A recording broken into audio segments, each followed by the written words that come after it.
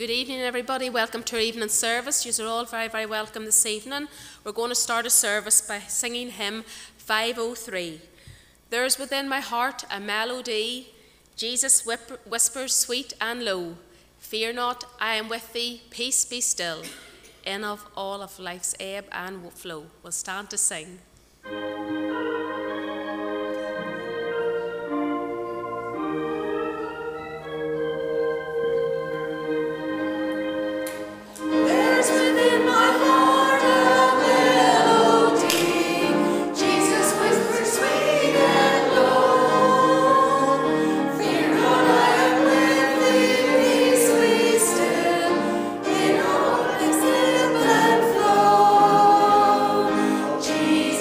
Jesus.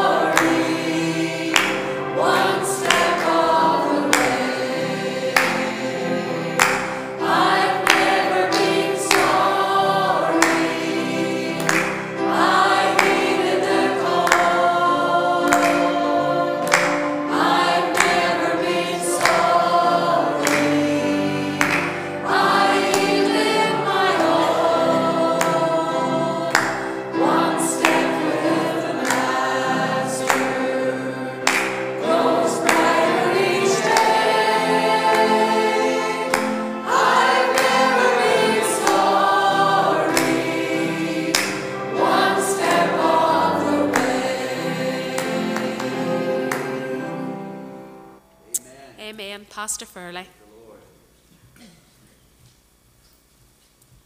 Praise God. Let's bow our heads in prayer.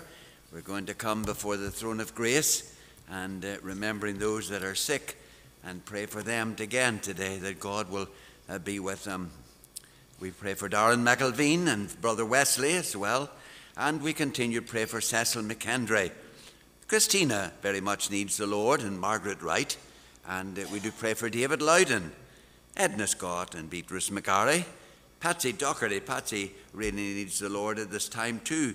And she just needs a real touch from God. And we do pray very much for Patsy.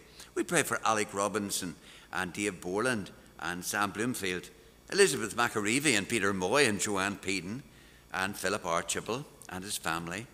We pray for Albert McCooks, who's still in the Royal Victoria Hospital, and we continue to pray. He is making good progress, and we just praise God for that now. We pray for Ray Laverty, that the Lord will be with him, Hazel, Martin Moore, and Alison McClellan, Bobby Todd and Bobby Archibald, Joan Hunter, and remember Ellen Morris too, and Robert Hunter, David McKendry, and we do pray for Philip Doak and Gillian's mother.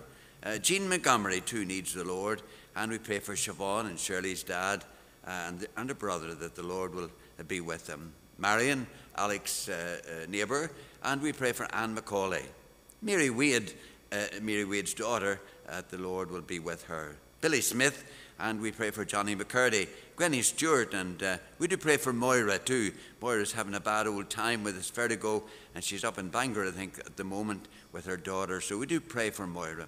Pray for Stuart Boyd and Joan Logan and Ivor Patterson, Ruth McAleese, and of course we remember those that are bereaved and pray for them, that God will be with them and undertake for them.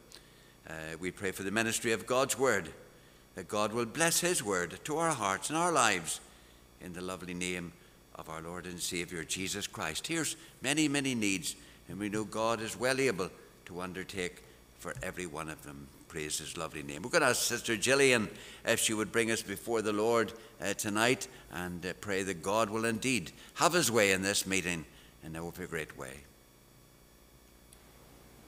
Our gracious, loving, and eternally Heavenly Father, we just thank you, Lord Jesus, that we can come to you, Lord Jesus, on this Sabbath day today, Lord. We just thank you, Lord Jesus, for the beautiful day we've had, Lord, and how, Lord, we were here this morning, Lord, and how it was just a special meeting, Lord. We thank you, Lord Jesus, for your beautiful presence here tonight, Lord. We thank you, Lord Jesus, for the beautiful course we just sang there. I'm not sorry, but I heeded the call. Yeah. We thank you, Lord Jesus, tonight, Lord Jesus. We thank you, Lord, that we heeded that call, Lord. And Lord, we yielded ourselves to you, Lord, tonight, Lord. We thank you, Lord Jesus, for each and every person here tonight, Lord.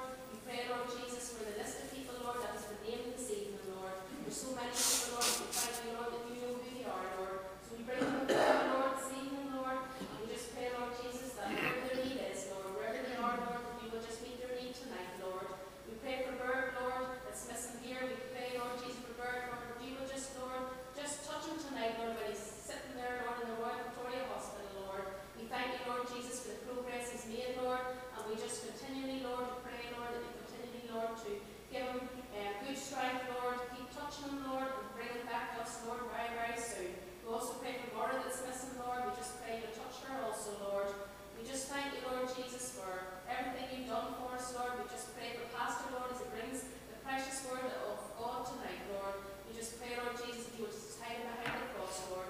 And whatever he has to say, whatever message he has, Lord, that it will touch someone here tonight, Lord. That they will, Lord, heed the call tonight, Lord. That they will not leave another second, Lord.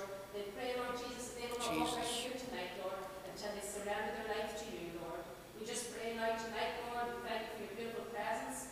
And just be among us now tonight, Lord. We just ask all these things in and through the precious name of our Lord Jesus Christ. Amen. Amen and amen. We're delighted to see you all this evening, and we do give you a very warm welcome in the lovely name of Jesus. If you haven't had a copy of the newsletter, it's in the foyer there as you leave, so you can pick up a copy. We'd like to thank the couple who give the Mission 66 and the Sunday School a gift, and we appreciate that. At least they do appreciate it very much indeed. The newsletter is at hand if you'd like to have a copy of that, of course. And the CD, if you'd like a CD, then you put it down on the sheet at the back. 50p boxes there, and we appreciate those who contribute to it. Looking forward to, before we go any further, you're invited to a night of fun and fellowship, to a table quiz on Friday the 20th, that's next Friday evening, at 7 o'clock. Adults £5 and children aged 7 to 12 are £3. Light supper will be provided. Funds will go towards the Sunday School. So do remember that. That's this Friday evening at 7 o'clock. Come along and enjoy a lovely time of fellowship. Wednesday at 8 o'clock is our prayer meeting. We're looking forward to another great time around the throne of grace. Come along and join with us Wednesday. The next Sunday morning at 11:30 is our breaking the bread service and Sunday school. And then next Sunday evening is our evangelistic service at 6:30. And we're looking forward to those services. You pray very much about it and pray that God will bless us week after week after week. Praise his lovely name. I think those are all the announcements that we have to give. We're going to turn now to the Word of God.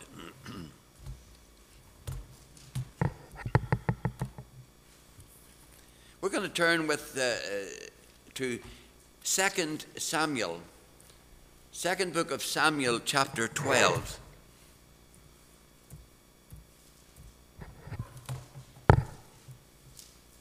Second book of Samuel, chapter 12, and we'll commence reading at verse number 9.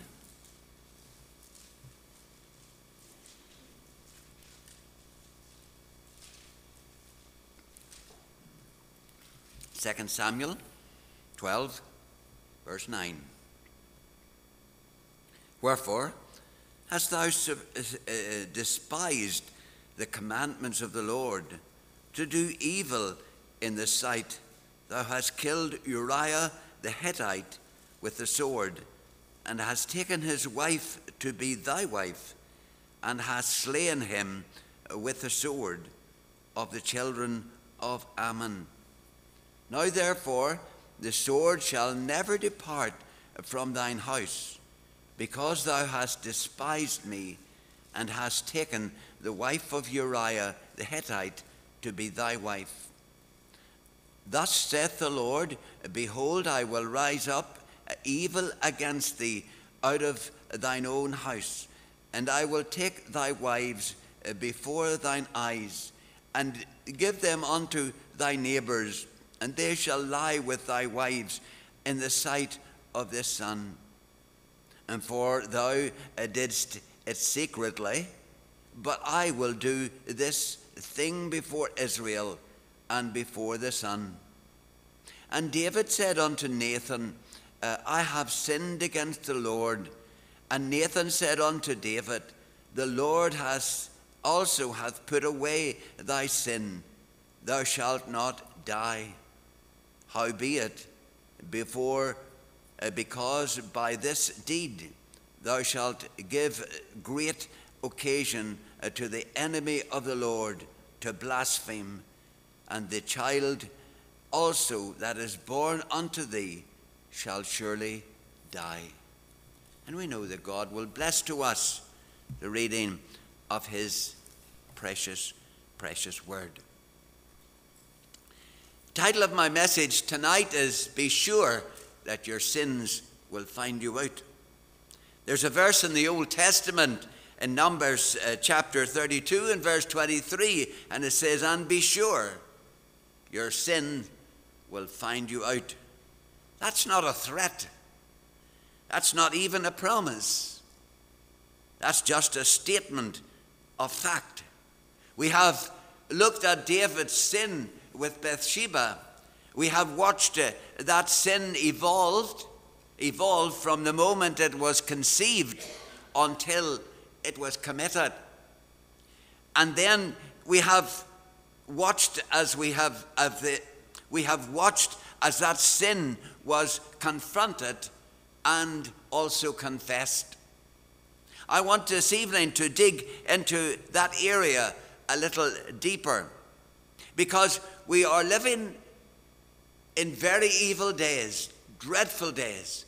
Awful things are happening, and it's very easy to get caught up in its sin today.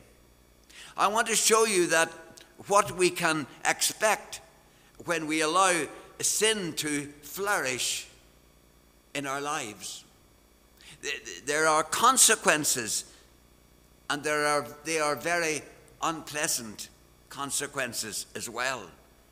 Let's look at 2 Samuel chapter 12 and verse 18 and learn what to expect when we sin against God.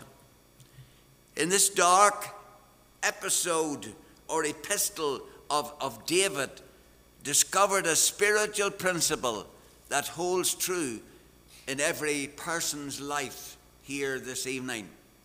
Here is the principle: God always, instantly, and completely forgives sin when there is confession and genuine repentance, but only then. But he does not remove the consequences of our sin. He forgives us when we repent, but the consequences of sin he does not remove. God gave David's sin in 2 Samuel. God forgave David's sin, and that's grace. That's the grace of God. But David still had to face the consequences of his action, and that is reality. Contrast: the Lord hath put away thy sin, and the sword shall never depart from thy house. The principle I mentioned a few minutes ago is clearly demonstrated in the lives of the characters of the Bible. Adam, for instance, Moses, Abraham. Abraham, he brought Hagar out of Egypt and paid a terrible, terrible price. Jacob tricked his brother and his father, and then met Laban, who tricked him. Achan, he stole money and a garment and paid a terrible price for it. And David, he knew what he did and something of the price that he paid. This principle is also clearly declared in Galatians chapter 6 and verse 7. Be not deceived. God is not mocked. For whatsoever a man soweth, that shall he also reap. For he that soweth to the flesh shall of the flesh reap corruption, but he that soweth to the Spirit shall of the Spirit reap life everlasting. These verses teach us to follow two truths. You always reap exactly what you sow. You always reap more than what you sow. And this is not written to the Old Testament people. This is written to New Testament believers. Repentance does not stop the harvest. If you sow, you will also reap it. That's a fact. Yes, God gives grace. He gives grace. But this grace means that we do not die for our sins. As Nathan the prophet told David. That is what Nathan said in verse 13. You're not going to die. Grace means that we will have God's help to face the consequences of our sin. We cannot sin against God and then ask for forgiveness and then do the same thing tomorrow and expect forgiveness again and again and again. God's grace never means that we are off the hook. Never, ever. Where sin is sown, a bitter harvest will always be reaped. One of the problems in dealing with sin is the fact that we learn long before we encounter. 1 John chapter 1 and verse 9, if we confess our sins, he is faithful and just to forgive us our sins and to cleanse us from all unrighteousness. If we say that we have not sinned, we make him a liar, and the word is not in us. We learn that God will forgive us for our sins before we ever learn that we do not have to commit the sin in the first place. We can avoid that sin. We can turn our backs upon that sin. As a result, we are trained and programmed to sin. We think that we can do it, confess it, and walk away from it. Well, that's dead wrong. Excuse me. Remember this principle. God always, instantly, and completely forgives sin, but only when it is confessed with genuine repentance. Only. But he does not remove the consequences of our sin. I want you to remember that there are always consequences, and nobody knew it better than David did. He paid heavy consequences for his sin. My advice is that we all learn it, memorize it, remember it, and live by it from this moment onwards. When David sinned with Bathsheba and attempted to cover the sin by having Uriah, her husband, killed, he unleashed a series of tragedy in his own life and his own family that would destroy him. Things would never ever be the same in David's life or home as a result of the things that he did. These are the consequences. Let me give you a brief overview of the pain David endured for a moment of pleasure and enjoyment. David suffered the death of an infant son.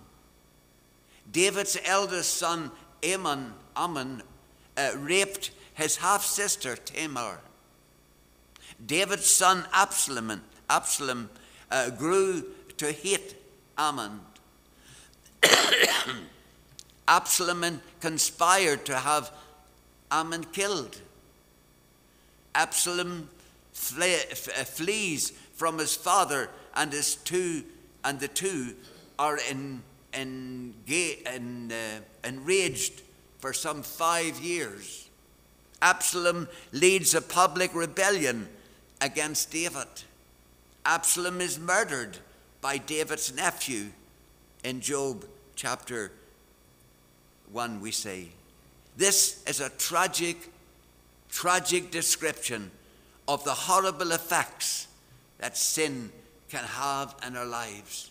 David, I've I've heard people saying so often, oh, well, David got away with it. David sinned, but God forgave him. And that's true, God did forgive him. But my goodness, the consequences of that sin are dreadful. This is a stage, this is a tragic description of the horrible effects that sin can have in our life. David's sin affects the whole family more than it did anyone else.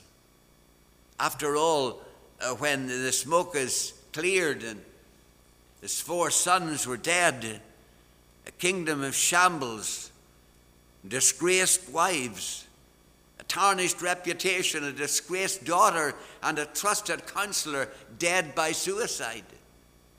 Among all other things, even though it was David who sinned, his sin did impact the people who were totally innocent. And that's sad. His family suffered because of his sin. That infant child of Tamar were both innocent victims of David's wickedness. But it also affected David. It tarnished his name. It tarnished his reputation. It caused him instant grief and heartache. We read that in Psalm 55. Have you thought about what could happen in your life because of your sin? Have you thought what the fallout would be if you fell into sin? Have you considered what might happen and what lives might be ruined because of your sin? If you took that faithful step and went away from the Lord into sin, are you willing to pay the high price? Are you? You never know who might be destroyed because of an indiscretion in your life. Don't think for a moment that your sin won't affect the innocent people around you, because it will. Don't think for a moment that you can do as you please and no effect with it. You are deceiving yourself if you think like that, or if you believe that. May the Lord help us all to count the cost and to stay close to him and to walk with him and to do that which is right and well-pleasing in the sight of God. Oh, may the Lord help us all to count the cost this evening. Even as this time unfolds in David's life, we can see in his life the evidence of God's hand at work. Even though David had to face the consequences of his sin, he still was God's man.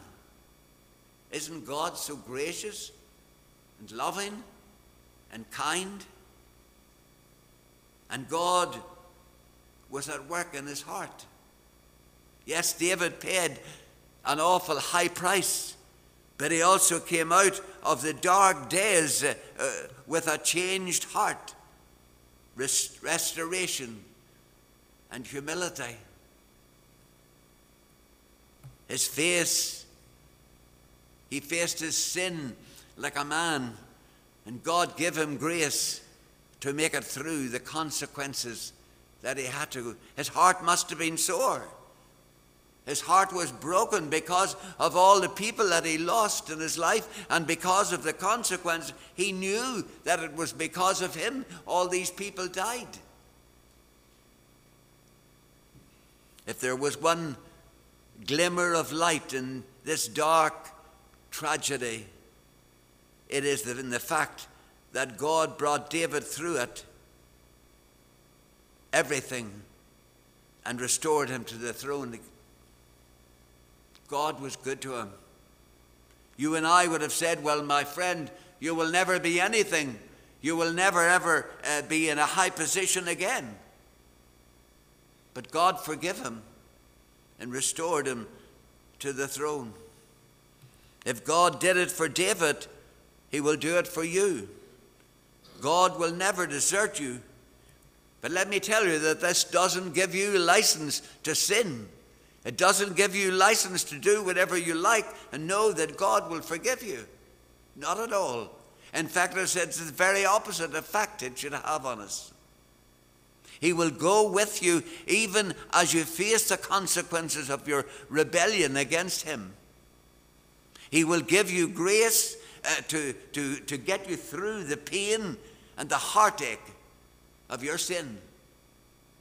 That's the God that we serve.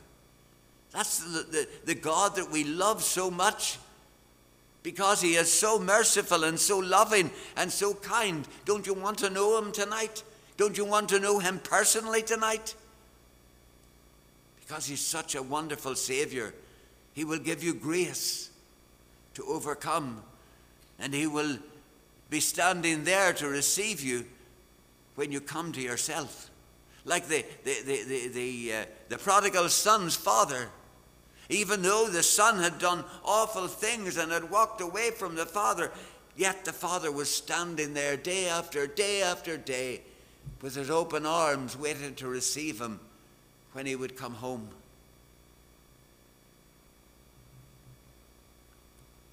I wish I could tell you that when you get saved, you will never feel. You'll never feel God again. But that's not true. We all know that it would be a lie if I did tell you something like that, because we all will feel. However, I can promise you this, that when you do fail, God will help us through the process of confession, repentance, and restoration. God is always there. What a friend we have in Jesus. He will even keep you through the dreadful consequences sin brings into your life. That is the promise of grace. That is the promise of our heavenly potter. Let me say this. It does not take much sin to leave an eternal mark in your life, or your family, or your community, or your nation. David learned this harsh lesson. Some of you have learned it as well. Some of you perhaps have come through things like this, situations like this. Some are in the process of seeing their chickens come home to roost. While sin always carries a great price tag, it does not have to be as bad as it could be. If there is an unconscious, unconfessed sin in your life, I challenge you to bring it to Jesus. I challenge you this evening to confess it, repent of it, and pray for grace to face the consequences. And God is there to help you through them. If you are reaping a better harvest today, why not come before the Lord and submit to what He is doing in your life? If things are right between you and the Lord, I would encourage you to come before Him and to ask Him for the help in avoiding the horrors of sin. If you see someone skating too close to the edge, invite them and bring them to the Lord. These are days when we're living in the last of the last days, I believe, and these are days not for sitting back and on our oars and just enjoying what we have, but we should tell others about the wonderful saving grace of our Lord Jesus Christ. And we should pray that they will be delivered, that people will be delivered from their sins before they incur a high price. If you were lost, I invite you to come to the Lord Jesus Christ as Savior and Lord and Master tonight. Because the Lord is willing to receive you no matter what you have done, no matter how difficult a life, no matter how bad or how deep down in sin you have been. The Lord is willing to receive you. My goodness, when we look across our congregation and see those that have been down in the very gutter of sin, and the Lord has lifted them up, and here they are tonight, sinners saved by the wonderful grace of our Lord Jesus Christ and heaven bound. If He did it for them, if He did it for Paul the Apostle, He can also do it for you. For God so loved the world, and He gave His only begotten Son, that whosoever, that's you and me, whosoever believeth in Him shall not perish, but have everlasting life. Don't you want everlasting life? Don't you want this peace? You see, there's no peace in this old world that we're living in today. But there's peace in Jesus Christ. You can have that lovely, sweet, abiding peace. You can go out of this meeting redeemed and set gloriously and wonderfully free. If you will repent of your sins and ask the Lord Jesus Christ into your heart and into your life, you'll go out of this meeting saved by His wonderful grace. Shall we pray?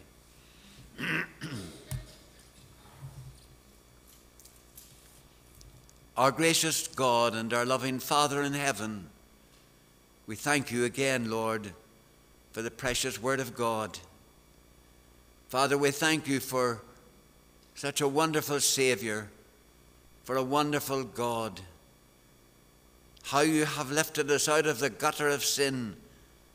How You have planted our feet upon a rock, established our goings, put a new song in our mouth, even praise unto our God. You've done all these things, Lord, and much more. Father, we thank You for Your mercy, Your love, and Your grace. Father, it could never be compared with anything else. And I want to thank You from the bottom of our hearts tonight for all that You have done. And if Jesus tarries, for all that You're going to do. for each one of us. And we thank you, Lord, that you said in your word, I've gone on to prepare a place for you. And if I've gone on to prepare a place for you, I will come again and receive you unto myself, that where I am, there you may be also. We're going home. You have a place reserved for us. And we're going home to be with the Lord. Father, if there's one in our meeting tonight and they haven't that blessed assurance, and Father, we prayed before they leave this meeting tonight that God, that they will turn to thee and accept thee as their Savior and Lord and Master. Bless every head bowed in your presence here tonight. We thank you, God, for those that have been faithful to the house of the Lord and faithful to the word of God. And Father, we pray that you'll continue to bless them. We remember the sick and sorrowful, and we pray for those tonight. That God, that those that are missing the service through sickness tonight, God, we pray that you will touch them and heal them in the precious name of Jesus. We ask these things for Christ's sake. Amen. We're going to sing a closing hymn together.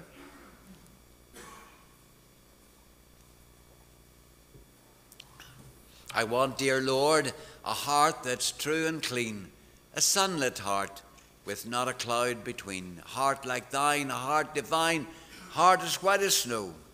Let's sing together. Stand.